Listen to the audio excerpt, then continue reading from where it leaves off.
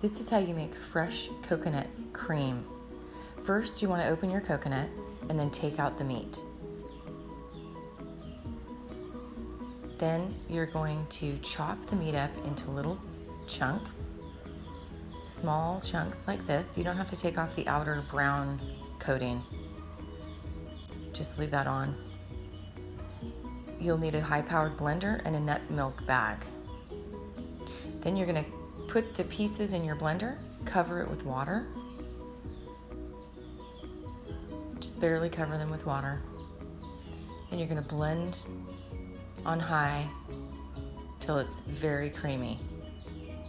Pour it through the nut milk bag, strain it really well, leaving all the pulp, and there you go.